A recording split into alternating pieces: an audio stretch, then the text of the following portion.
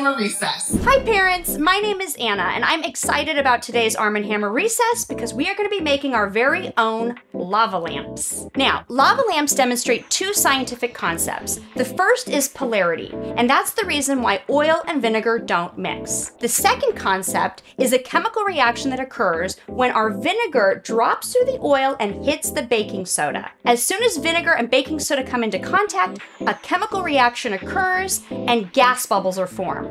Here's what you're going to need. This is a short and simple activity, you guys.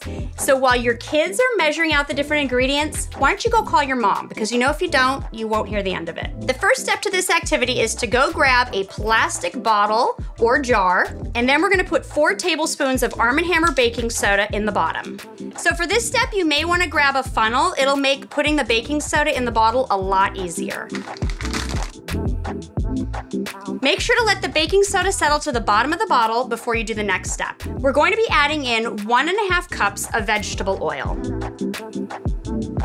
Go really slow and be careful that you don't disturb the layer of baking soda at the bottom.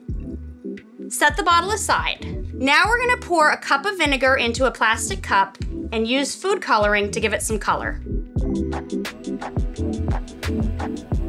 Depending on the size of your bottle, you may need to add more or less vegetable oil. I used a taller bottle, so I added a little extra vegetable oil in this experiment. We're going to add in our vinegar next, using a pipette or an eyedropper. Now, you may want to mix up other colors of vinegar, and you can use smaller amounts. That's totally up to you and your kids. Let's add it.